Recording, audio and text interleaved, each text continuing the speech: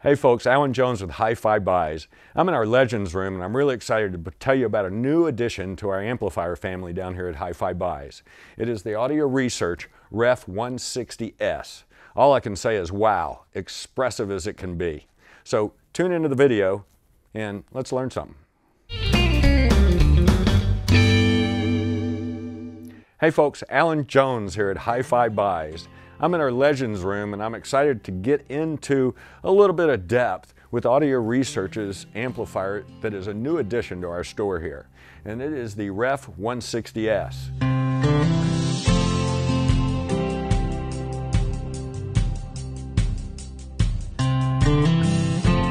Those that have been to the store know that we also have the Ref 160Ms here in another room, in the Beatles room, and we also end up having out there with the Quattro Woods, the Vandersteens, we also have the Ref 80S. All three of these amplifiers are absolutely the statement of expressive audio. It's just amazing what they've ended up doing. These amplifiers, as you can see with the ghost meters on them, you can actually turn those meters up and down or completely off. Again, these amplifiers are made with very discrete parts so they can fix the items. So there's not a lot of what I would call ICs and that kind of stuff in the units. You end up finding large resistors, a lot of space on the board. They've learned over the years that it's a whole bunch of tiny little things that make that one amazing difference that makes it an Audio Research product. So this particular one here is about a 100-pound amplifier. It's both available in black, as you see, and also natural, which is generally a silver finish. You end up finding it uses 4 KT150s per side.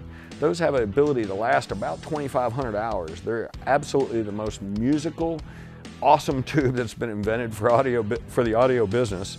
They also use 6H30s, excuse me, for the gain stage, 2 in each side. So you end up finding there's 4 output tubes and then 2 gain tubes. The gain tubes, the 6H30s, will last about 4,000 hours each. It's an elegant look, something that won't spoil in time. I know because I've lived with them for time. And the meters are just amazing the way that they were developed. It's something that I, again, am just as happy as I can be about what they're bringing to the party. My buddy Trent Suggs took over this company, I think a little over a year ago, maybe 2 years now. Time domain for all of us is a little bit off. But I am so happy and proud of him for what he's done with this company. We're seeing products at real prices that actually that are absolutely sitting at state-of-the-art and world-class audio. And that's all the way from the 80S through this 160S, all the way to the 160Ms back in the other room.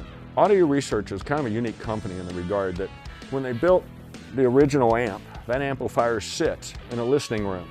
And there's one gentleman that listens to every single amp that goes out the door to make sure that it matches exactly to the amplifier next to it.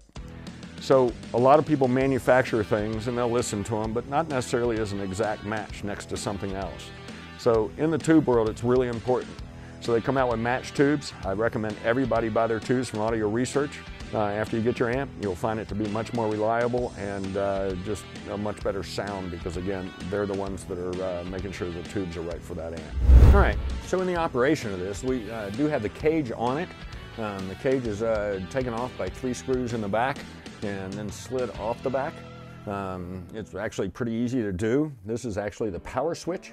So if I touch that, the amplifier will turn off. If I do that right now, it has a timer to make sure that I can't turn it back on and then saturate my transformer. So anyway, smart move by them. This button right here basically is for the meters. From full on, we go to off, and then we have slightly on, a little bit more than that, and then of course full on. So you end up finding you can kind of cater this to the light that's in your room or how you like it. Again, just beautiful job with these meters. This you end up finding, this is a tube monitor. So we hold that in and you can see that all of my tubes are good, and it allows us to be able to kind of make a quick check on the tubes if we're having any issues or anything along that lines. Again, the tubes are very, very reliable, so we really don't expect much within the lifetime they show. This also is ultralinear and triodes. So this amplifier is 140 watts in ultralinear, and that's from a 20 to 20 measurement. This does have a bandwidth all the way up to 70K. So you end up finding this amplifier really has extremely wide bandwidth. You also end up finding in triode mode, which I just switched it to. What you end up finding, and the little light, the blue light turns on when it's in triode mode. And that basically is, it's a little more of an intimate, more romantic kind of sound. that you'll find out of it. For full-scale big stuff, we normally like the ultralinear, and so you end up finding Triode is, again, a little more romantic and about half the power. And again, half the power of this guy is 70 watts. It'll drive anything. So on the back of this amplifier as well, you end up having 3 switches back there. One is for balanced and RCA. These new series of amplifiers from these guys also do auto bias. So when you plug in the tubes, according to your voltage, it's going to bias that.